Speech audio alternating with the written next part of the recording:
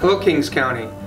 My name is Dan Stovel and I'm the Kings County Regional Emergency Management Coordinator with the Kings County Regional Emergency Management Organization. I'm actually a resident of Kings County. I live in Wolfville, Nova Scotia and have been there since about 2013, having spent 32 years in the Navy, but retired to this beautiful area we call Kings County. As the Regional Emergency Management Coordinator for Kings County and our organization, it came about into being in April of 2018. Up until then, all of the municipalities of Kings County used to do emergency management on their own, and each unit was responsible for having an emergency management plan. Now, as a Regional Emergency Management Organization, we have one Regional Emergency Management Plan for all of Kings County, as well as all of the emergency management support plans for issues and hazards such as hurricanes, which we know all too well with Tropical Storm Fiona, and prior to that Dorian in 2019, as well as winter storms, wildfires, and other emergencies such as floods and evacuations. So all of that information is available to you as residents of here in Kings County on our website, REMO.ca. Our organization is responsible for overseeing emergency preparedness, training, and exercises across all of Kings County, and being there to support all of the emergency first responders who are actually out in the field. When you think about the police, fire, and also the EHS services, 95% of the calls that they go on, they're handled by themselves. When resources get beyond their scope of ability to respond to, Kings REMO can come into play and provide those additional resources such as sandbags for flood conditions or anything else, or personnel that they might need to support priority number one, safety of life in Kings County. Our Regional Emergency Management Organization oversees and also has an Emergency Coordination Center, which the primary facility is in Council Chambers at Municipality of the County of Kings in Colebrook. And we have actually, since our inception of being an organization, activated twice for both post-tropical storm Dorian in September 2019 and also for post-tropical storm Fiona, most recently in September of 2022. And there we have staff who actually are able to support all of the first responders as they respond to all the emergencies across Kings County. Those emergencies, and people may have heard it before, it's important to understand to be 72 hours prepared. For you as an individual at home, having that 72-hour or more preparedness allows the first responders to carry on with those emergencies and safety of life issues as you probably hunker down and stay safe at home. We do have an assortment of approximately 25 comfort centers located across Kings County, and once again I'll draw you into our REMO.ca website because that provides all the information for our comfort centers. And those comfort centers may be activated by community volunteers to support residents. Understand within the first 24 to 72 hours of emergencies they may not be activated because the priority message to residents, if you look at Fiona and more so Dorian for here in Kings County, we're asking residents to stay off the roads because of the hazards of down power lines, could be tree lines down. Allow the first responders and emergency responders to clear up the roads, and then those comfort centers would be activated to support your arrival. The key principles that we always generate across all of Kings County, we have a very active community outreach program. Those key principles that we really enforce across Kings County are know the risks, make a plan, and get a kit. And all of those are reinforced through our community outreach program. At any time you can contact myself as the Regional Emergency Management Coordinator, and I've been providing presentations across Kings County and discussion sessions from as far as Scotts Bay to Avonport to Morden to East Dalhousie and everywhere in between. And in fact this evening I'm actually going to the Fire Services Advisory Committee to provide an overview of the programs that Kings REMO offers. We also have some programs when you consider more and more of our residents are living at home longer alone. We have some wonderful special care facilities, long-term care facilities. Those facilities, under their rules and regulations, have to have plans in place to support their clients. But more people are living at home longer alone, and so what we've actually instituted here in Kings County is a vulnerable persons registry. And I will proudly say that's the first of its kind in Nova Scotia, and that program allows us to respond and provide support to those residents during a large-scale emergency, such as an evacuation. Our database will allow me to generate reports to all of the first responders across Kings County so they're more aware of people who may be in a vulnerable issue, whether it's mobility, sight, hearing, or any other issue that that person may have if they're on their own and don't have 24/7 care. Other programs King's REMO is really big on and making sure. One of the questions I get asked most about is how to stay informed. Well, we have an emergency email notification system.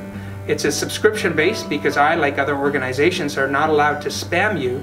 But if you send me an email, and our email address once again is on the kingsremo.ca website, so that information is about sending in an email to me such that I can put you on the system. All emergency notifications go out to subscribers blind carbon copy, meaning all you'll see is an email addressed to myself and not to the 3,000 plus subscribers we have, so there's no issue of your personal email information being shared with others. So that is a very good, in fact, we just used it this morning. Sent out an email because there's a special weather statement in effect issued by Environment Canada for some freezing precipitation, both freezing rain and ice pellets, that is due to arrive tomorrow. If you sign up today, those notices will come to you. You'll first get a confirmation email back that your information is being added to the emergency email notification system database. And within that confirmation email, I do highlight both our website, kingsremo.ca, as well as the fact that for community awareness, for those who are on social media, King's REMO has Facebook, Twitter, and Instagram accounts. And having that information available, we're rapidly growing with our subscription and followers on social media. It's an awareness tool that is available to you. And then emails will go out. The emails will not be forever coming because we've had students from Arcadia sign up and they all of a sudden move out west and not interested. So at the bottom of my signature block is an unsubscribe link, that if it's information that you don't feel is useful. But it's everything that I do is to make sure we're more aware across Kings County about the emergencies they may come up and involve us. All of our comfort centers in Kings County are actually staffed by community volunteers. I know there's a misconception out there that automatically people may think that all fire departments are comfort centers. Well, they're not, because there may not be a group of community volunteers to come together. The list of comfort centers on our kingsremo.ca website outlines all of the facilities, and they range from little community halls such as the Lloyd Memorial Center in Kingsport to actually some fire halls across Kings County as well. And the supporting factor to become a comfort center and run by those community volunteers is they have a generator, and to have that generator to provide that backup power. Now understand, comfort centers are not overnight shelters. They are a facility by which after that first 24 to 72 hours, when it's safe for people to travel on roads and announcements are made about comfort centers opening up, they are facilities by which you can drop by, charge your electronic devices, because we're all slave to our information technology and our phones, and also possibly get information. I can now reach out to all 25 comfort centers and send a consistent message. So that consistent message could be all the way out from Scotts Bay, all the way out to East Dalhousie about what the current situation is. And those comfort center volunteers will be able to provide you that information. You may also be offered, of course, a warm drink, a place to get warm, and all of that. But they're not overnight shelters. If there was a wide-scale emergency in Kings County that necessitated the emergency evacuation of people, the organization that would be brought to bear to support us as well as across Nova Scotia and across Canada would be the Canadian Red Cross. And 6 of our comfort centers, or the larger facilities such as the Louis Millet Center, are pre-designated as emergency shelters. And those shelters would be fully staffed by Red Cross, not by just the community volunteers in that area. So the Red Cross play an important part, and what we've done is succeeded here, I think, in Kings REMO, and I'm not saying it's any worse anywhere else, but we've been able to succeed with the partnership we've developed with all of the emergency responding agencies, the police services, Nova Scotia Health, Red Cross, and also transportation. If you consider transportation a key issue for a lot of people, we actually developed an agreement with Kings Transit. Prior to the establishment of Kings REMO, a lot of the long-term care facilities had agreements in place with Kings Transit to look at transporting their clients. Well, now we actually have a memorandum of understanding and agreement with Kings Transit and Kings REMO, because the word evacuation is one of those words that generates an activity by Kings REMO as an organization. And we've actually used that agreement 3 times since our coming together as an organization to provide emergency transportation support. There was a propane leak in the Minas at the Walmart a number of years ago, and there were some residents that were being evacuated. And most recently there was some flood issues at a Grandview Manor residence out in the Berwick area that we had to bring in emergency transportation to support those clients who were being displaced. So having that agreement in place is not an agreement with Dan Stovel, but is an agreement with King's REMO and that organization. And each one of our, I will say about having written agreements, each one of our comfort centers has a written agreement with King's REMO. Those REMO agreements talk about how the process of activation, they can activate anytime they'd like. We strongly recommend not for the first 24 to 72 hours because we have to allow emergency responders to respond to emergencies. If they activate, my responsibility is to inform both Nova Scotia EMO as well as Nova Scotia 211. For those who aren't aware, we're all residents of Kings County, but if you're on vacation in Cape Breton and a disaster strikes, both the Nova Scotia EMO and Nova Scotia 211 websites will highlight all the comfort centers across the province. So you may be outside of Kings County, but you can actually access the information to see where you can go to charge your electronic device or get some information should there be a disaster outside of Kings County as well. So all of that reporting is required once we know that they're opening up. At the height of Dorian, more so of an impact for Kings County in September 2019, we actually opened 16 comfort centers a day. And understand, although there's names associated with those comfort centers, Port Williams Community Hall, it is a comfort center for use by all of Kings County residents. If there was a requirement to activate the emergency transportation services with Kings Transit to bring residents from Berwick to some other comfort center because of a disaster in that area, more people are welcome across Kings County at any comfort center they may come upon if they are open. And the opening of those, as I mentioned, are posted, announced via social media across all the municipal units, King's REMO social media, posted to the website. If we have spontaneous volunteers, the volunteers would be coordinated.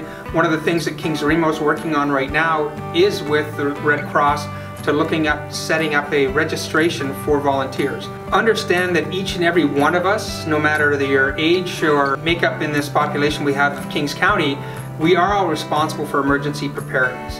And those three key principles are something that are stressed over and over again of know the risk, make a plan, get a kit. None of our programs that we have in place in Kings County actually replace the requirement in an emergency to call 911. That is still an inherent responsibility for all of us if there's an emergency. And also the onus is on each and every one of us to put together an emergency plan. And understand the plan you have in place for your current family makeup, you have to annually review your plan and look at actually practicing your plan, because you all of a sudden may become empty nesters or other situations that change in your plan, is to understand where you're going to go in emergency, what are you going to do if there's a fire, what are you going to do if there's a flood. As a proud member of one of the fire departments within Kings County, I will say I've learned a lot more now in responding to emergencies, and sadly seeing families displaced at 2 or 3 in the morning because of house fires who have not been prepared.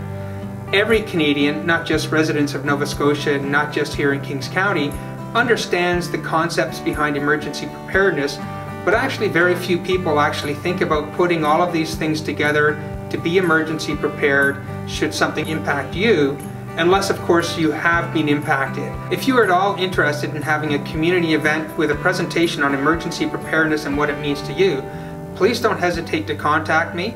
I've provided these presentations not just at community halls, but also organizations and various groups, as well as at a community of just 3 homes coming together and being able to provide and present the presentation up on a wall space or through a TV to be able to increase that awareness. If you would like to know more about what King's REMO is all about, and if you are connected with a computer or your phone, please don't hesitate to go to kingsremo.ca and bookmark that website for all your emergency preparedness needs and information.